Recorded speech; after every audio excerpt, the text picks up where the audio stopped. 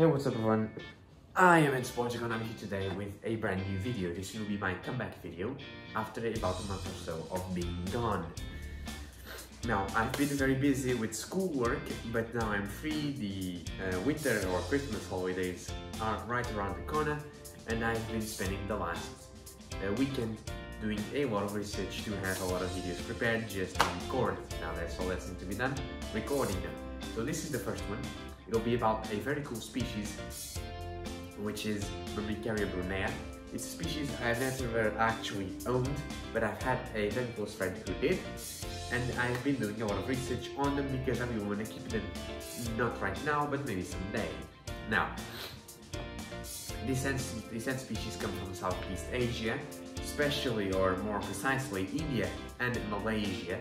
They come from very coast forests, and coast forests mean that it's very hard for the human to pass through them because the trees are very much close together, and that would mean that small and eusocial insects like ants have a very uptop predatory state inside. This would also mean that they like very humid and hot conditions. They are already tropical, which should make them a very humid and hot condition-loving ant species, and they're also from very close forests. And in those coast forests, the humidity is very high.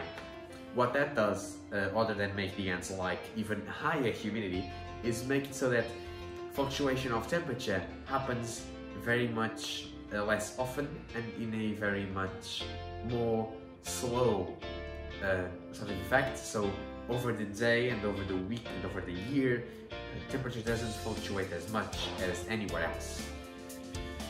What that means is that they're very picky when it comes to humidity and temperature. So the numbers I'll throw at you, of course you should watch my video about how to properly regulate an ant species temperature and humidity and how to give them a gradient.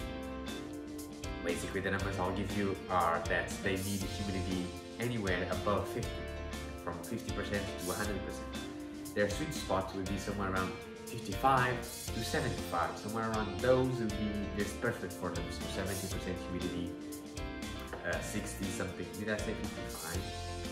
I meant 60, so their sweet spot would be around 65 to 75, so 70 would be just the middle, perfect humidity for them. Of course, you shouldn't give them one humidity, you should give them a gradient. How do you know the humidity inside the nest is, or what it is? You just give them a humidity outside and humidify the nest, which would mean that the nest is always more humid than the outside, which is how they want it to be. And also, well, not necessarily. They do come from a place where sometimes they want their nest to be drier than the outside, because they don't really want 100% humidity inside the nest. But you don't want 100% humidity outside either. So what you want to do is have the humidity outside be lower, the humidity inside be high. And that way you can make sure that you're giving them a proper gradient. By the way, check out my video, that will explain it a lot better than I can in these few minutes. Now let's get on to temperature. Temperature, they are also very picky, but they can sustain themselves at anywhere between 21 and 28 degrees Celsius. However, they do thrive a lot better in temperatures between 22 and 24.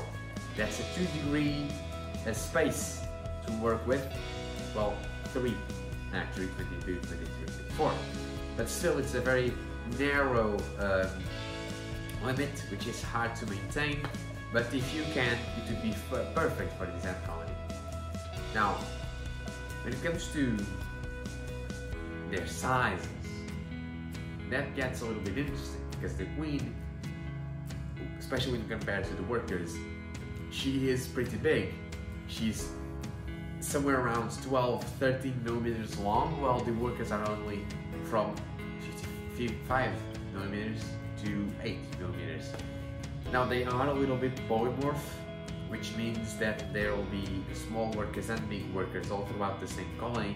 They don't have really a soldier caste and a worker caste, but they do have some little differences, which are always cool to see, I guess. I don't mind them not existing, I like them when they do, and I think almost all innkeepers think this way, so it's a bonus anyway. Now when it comes to the actual colony size of the colony, they are monogenous, but still they can get to about 10,000 workers, though that doesn't really happen a lot in captivity. They really do appreciate to have the big space that they have in the forest. They form trails that can be over 40 meters long, and they usually do it underground, so you probably can't have those conditions for your ants, but they will thrive in captivity, especially in man-made setups, which is weird considering what I've just said. But if they don't have the tendency to build, they just have the tendency to be occupying something and they're thriving there, they won't feel the need to build as much, and they'll thrive better than giving them a limited natural setup. This is one of those special little snowflakes where a natural setup is not the best option unless you can give them an entire room of your house and basically never see the colony again, which you don't want to do, so you know, don't. So here's the thing, in the wild they have very interesting behaviors, and that is why you would want to keep them. And to understand that, let's first understand what they eat. They don't eat anything special, however, they depend solely on honeydew for carbohydrates in their diet. And you can't really go around and taking little droplets of honeydew from bugs' butts all around your area and give them to your ants. And after a while, you can get them used to eating honey or sugar water, or honey water, whatever you want to call it. But that will be very hard to do in the beginning. And in the beginning, what you should do is feed them insects and meats, which they eat a lot of. They eat insects and meats and honeydew.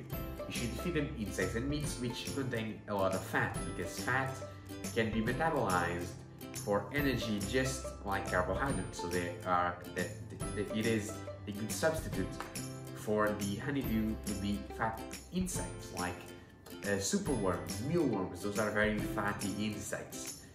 They're not fatty compared to any other sort of meats that we consume, but they are very fatty for an insect, which is almost fully just protein. Now, given that they have such strict diets, and given that they live in a place where any ant colony is a superpower, they have to contend with other ant colonies for food. Now, they have developed some behaviors, and first of all, they're fierce. They're just amazing when it comes to fighting, to defend their food territory, and ant caps, the honeydew bugs that they protect and move around and take care of, which they do, and that's amazing to watch. They have that same posture of the Myrmicaria species. They have that raised abdomen that would shoot a formic acid out, and they spray it around, and being a little bit bigger than any Myrmicaria colony, or well, any Myrmicaria species, you'll actually see the little bubble of formic acid forming in the tip of their abdomen when you piss them off, which you shouldn't, so don't. But if you do, you'll see the little droplet of formic acid on the tip of the ant butt, also called gaster, from, you know, Myrmicaria. Yeah, that's wow. Well, here's another cool defense mechanism. They build ant hills with the material that they excavate to create their nests. And then those ant hills are not just piled up dirt, they are as much, well, compacted as much as an ant can do it. So they are very good defensive structures against other ants, which have a very hard time digging and drilling through the condensed dirt. Now they often have to contend territories with Phytologeta affinis and Phytologeta diversa, which I'm sure most of you know. I'll talk about the differences between Phytologeta affinis and Phytologeta diversa in a video that I'll be making soon, because I've actually gotten them wrong, and I actually understood them wrong for the longest time. My video on Phytologeta diversa is actually talking about Phytologeta affinis, and I didn't even know. Well, I know now, and I'm going to rectify that in a few days or weeks, whatever. I don't know. Well, they have become very fierce over their evolution, and they have become little fighting machines, even though they don't sting and that their spray can't really hurt you. They are fierce and they're very cool to watch. Also, about them building anthills, they do it even in a man-made setup. So if you have a nest connected to an outworld, they'll build a little ant tunnel on the entrance for the tube inside the outworld. So you have to keep that in mind and give them the barrier that would keep them inside, that would make sure that they don't build above the barrier and get out. One thing of importance as well is that they like to climb trees a lot to find their little mealybugs and whatever is feeding them honeydew. So they are very good climbers. What you have to keep in mind there is that vertical barriers of PTFE will not do jack. You have to use upside down horizontal PTFE barriers. So a lip all around your outworld with some PTFE will do the trick. Baby powder, they're small enough to cross it, but they're not big enough to where PTFE is not viable. So if they were very big, they could just, you know, stretch and get to the other side of the PTFE. You'd have to use a lot of it. They're not very big. Use PTFE. Don't make sure that it can't build out of the setup.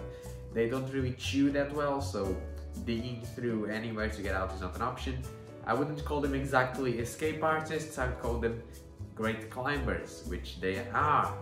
So keep that in mind, give them everything they need, and they'll grow very fast. That's also a very cool thing, is that their brood development is amazing for such a relatively big, which is also relatively small, ant colony.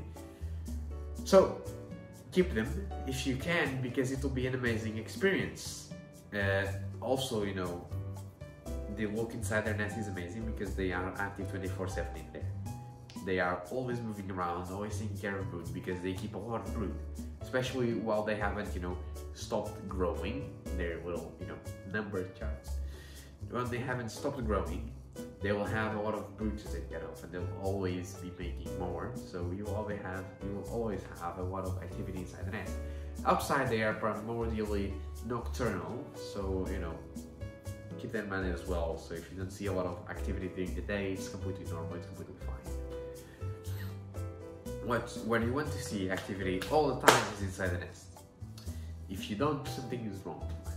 Probably humidity or temperature. Or maybe food, maybe they're starving, so take care of that. So, now you know everything you need to know to take care of this species. So if you do it well, and if you do enjoy it, and tell me about it. Also, if you've enjoyed the video, if this video has helped you in any way, or if you just enjoyed to listen to me talking, because I'm not using pictures of anyone anymore except in a thumbnail, I'm so sorry about it. Well, I'm not really. I need to make a thumbnail. I can just write something on PowerPoint, and I can also not travel to Southeast Asia to take pictures. So sorry, not sorry. Share this video around. As always, it's been a pleasure to have you. Bye-bye.